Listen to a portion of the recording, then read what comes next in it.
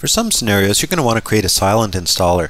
For example, if you're a network administrator and you're deploying patches on your network to employees and so forth, there's a lot of scenarios where you're going to want to do that. So let's take a look at that now.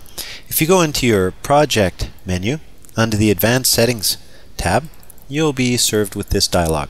As you can see here, there's options here for your silent unattended install, so you can actually click that and, for example, set it to start in silent mode, etc.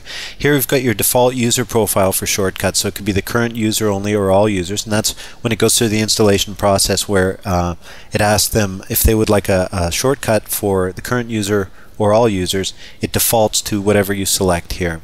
And here we've got options for using a custom icon for your application, which is, that's beautiful. If you're branding your stuff or if you're deploying the stuff with a visual theme, that's just absolutely excellent.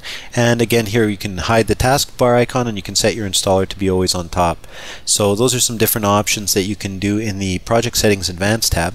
But specifically this silent installation, let's take a quick look at how that works. We'll go ahead and build this, and then we'll audition it. Here's our setup, and it's done. That was it. It actually installed. If we go to our Programs menu, you can see it's here. If I uninstall it and go ahead and do that again, or we'll go to the Programs menu, you can see it's not present. We'll go ahead and click on that setup again, and as you can see, it's done.